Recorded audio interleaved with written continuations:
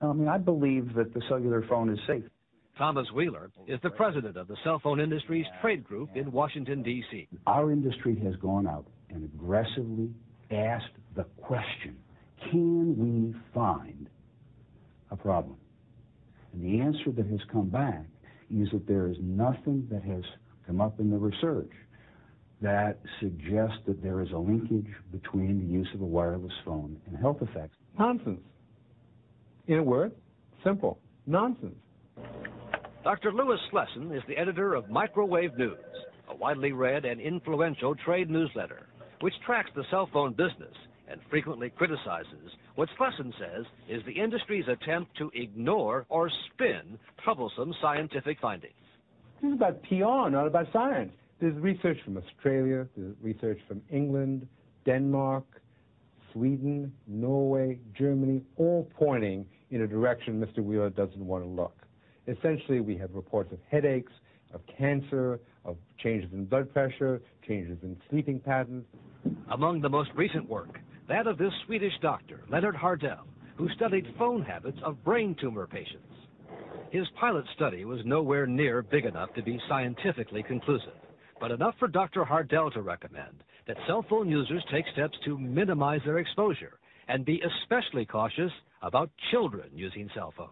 There is no smoking gun. We don't know that they're unsafe, but there is tons of information from all over the world showing a problem. But there's no sign the cell phone industry sees it that way. A whole new way to use your wireless phone. If anything, the industry's current ad campaigns encourage consumers, even children, Hey, Dad, I need a ride home. to use cell phones much more than they do now. Talk all you want. Your family. I'm a big bucket guy. Use it how much, you say? I mean, I buy the big bucket of minutes, which is, 1,600 minutes, and then go beyond that. The industry's Thomas Wheeler says there's no reason to cut back cell phone use, and that the focus in studies like Dr. Hardell's should be on the positive findings. Dr. Hardell, in his study, says that he could not find a link between the use of a wireless phone epidemiologically and brain cancer. What he did find was an interesting handedness issue. Interesting. And He says, based on his findings, he would recommend people use cell phones as little as possible. And my question to you is, would you agree with that advice?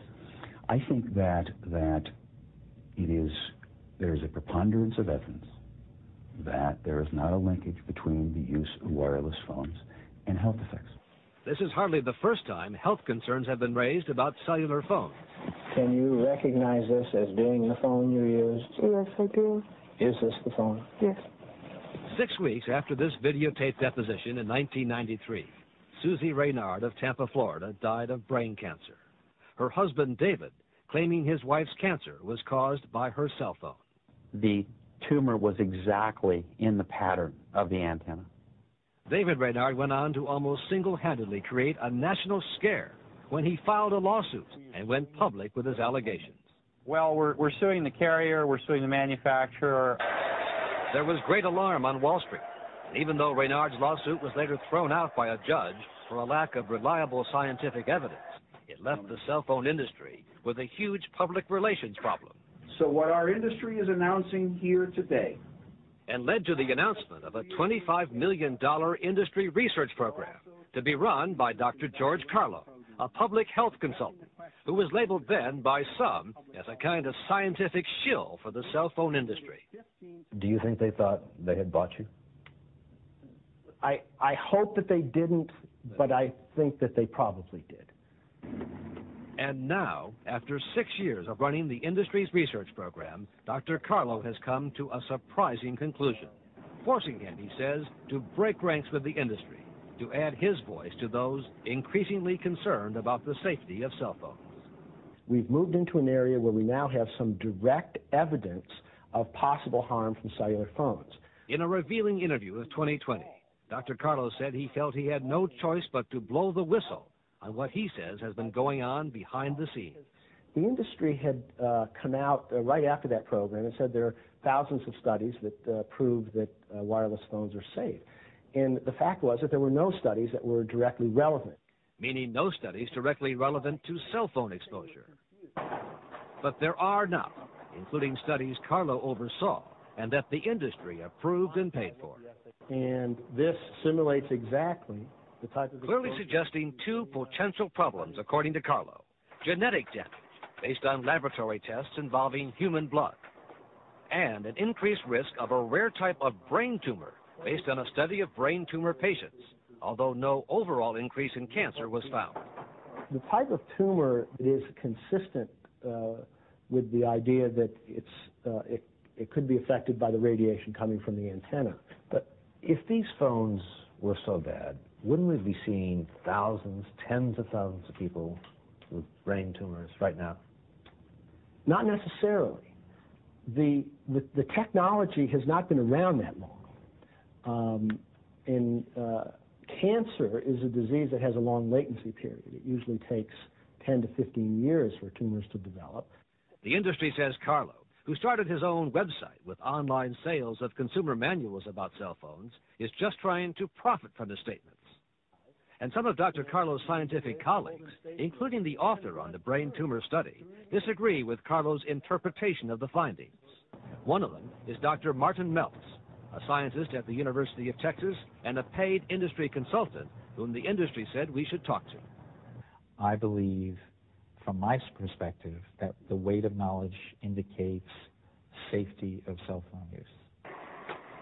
But Carlo says the new studies, while not proving cell phones are dangerous, do contradict such assurances that cell phones are safe.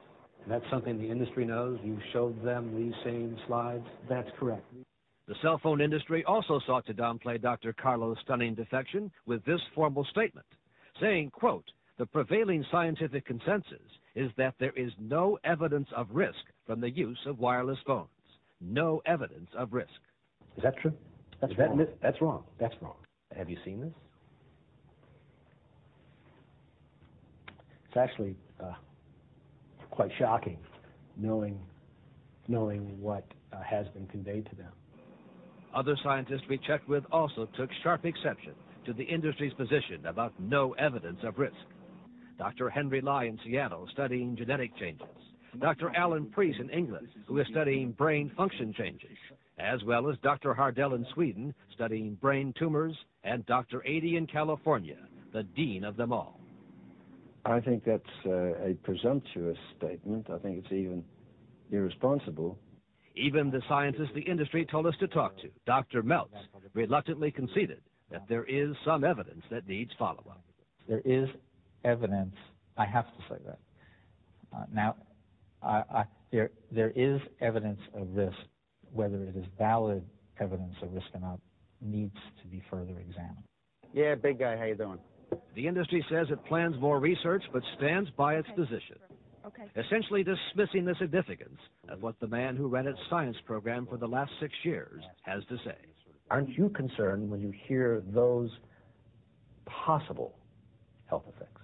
Brain tumors, genetic damage. I have to look at what the responsible scientists say. They're alarmed by this. And they say that there is not a public health effect. Who says that? And they say... Who actually says that? This is what the FDA has said. Not exactly. When we checked the website of the FDA, the Food and Drug Administration, we found a much more qualified position on cell phones. The FDA says while the available science does not demonstrate harm from cell phones, nor does it lead to the conclusion that they are absolutely safe. And I have to say to people, look, I don't know. There are no answers to what you want to know yet. So no one can reasonably say these phones are proven safe? Not at all. Not at all. The FDA now advises anyone with concerns to cut back on cell phone use or take other steps to avoid exposure. It could be like the early days of cigarette smoking. You know, we just don't know at this stage. And since there's